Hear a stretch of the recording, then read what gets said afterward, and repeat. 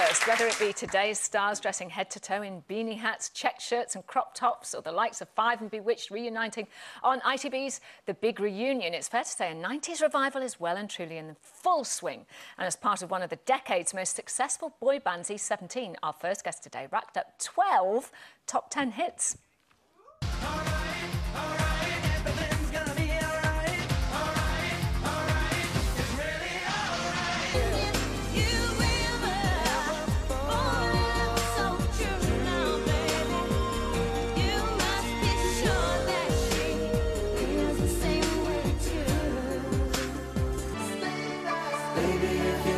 To go away, don't think I could take the pain. Won't you stay another day? Everyone's singing. Please welcome Tony Mortimer.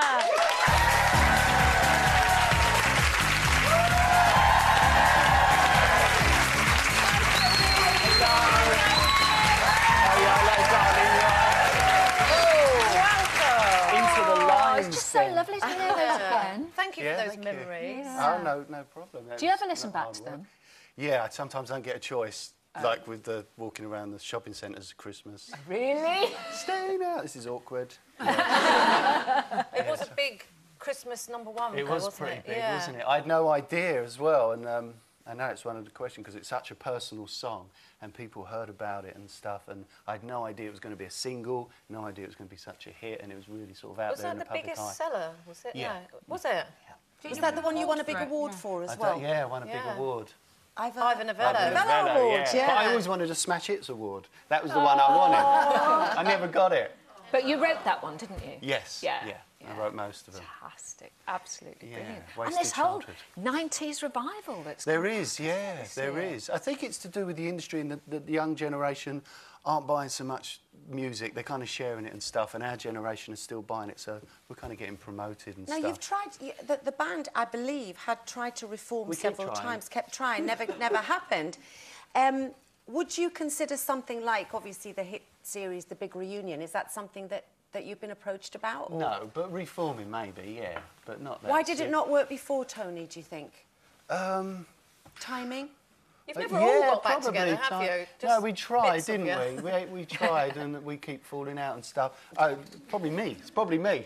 So, well, you're the common denominator. I'm the common denominator of all the arguments. So we'll see, yeah. But the Big Reunion thing, I've not seen the programme, but I would, you know, they've contacted me and stuff, but I'm sure they just want me there for maybe possible car crash TV, which wouldn't be the right. When you look back on those days, are they mostly happy memories? Yeah, when you look back now, yeah. But at the time you start squabbling from the pressure and everything that's going on. But now you look back and then, you know, you see pictures like that. How can you not laugh? Yeah.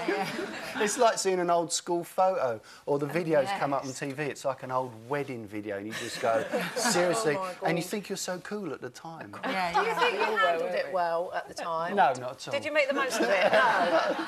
Not at all. No, yeah, you got to make the most of it. I was always working, to be honest, always trying to... I'm a bit of a worrier, and I'm always thinking about the future and worried a bit.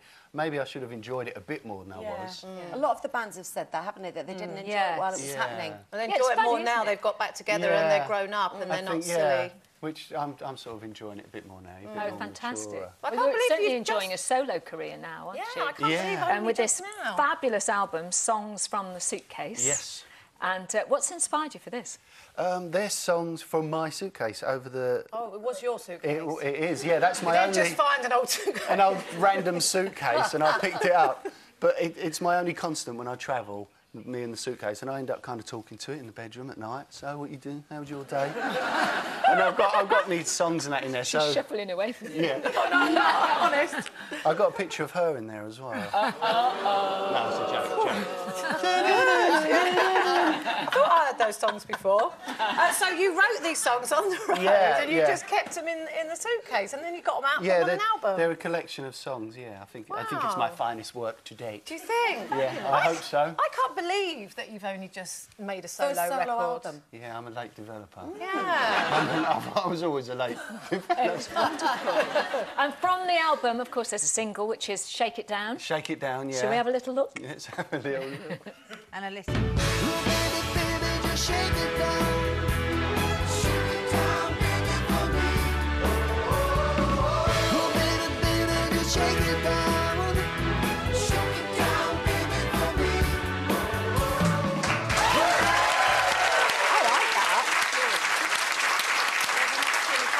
That was the vibe I was going for. I thought, you know, I can't take myself too seriously. Let's go with the Austin Powers. I love Austin Powers. I'm frighteningly like him. Are you? Yeah. Was there any collaborations on there?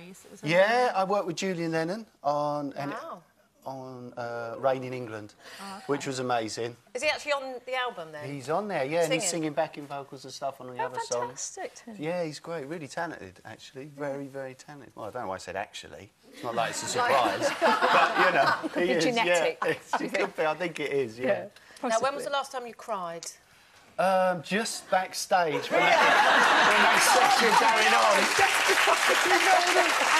And you've got two daughters. Are they fussy eaters? Do you pander to them, or did you when they were My younger? missus panders to them. There you go. And I'm not. See, my parents are Irish, so once a week or whatever, we'd have boiled bacon, boiled potatoes, boiled cabbage. Oh, I love that. Oh, I can't stand. I love I love that. Then you fry it, then you toss it all in the fat. Oh, yeah.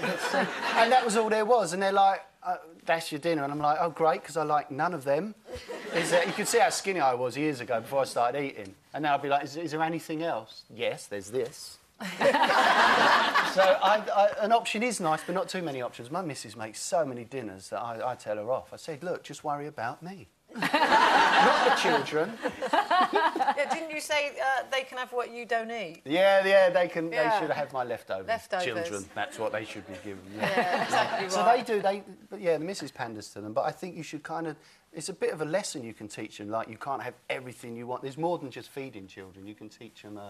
But I do have to disagree with you. You were saying if you're hungry, you'll eat it. You'll eat it. You really won't. No, you will. No, you won't. You won't. I was starving in the jungle. I didn't eat the rice and beans. Or pasta or anything. Kangaroo bits. Exactly. You just wouldn't. I wouldn't Have you eat not seen them. Bear Grylls?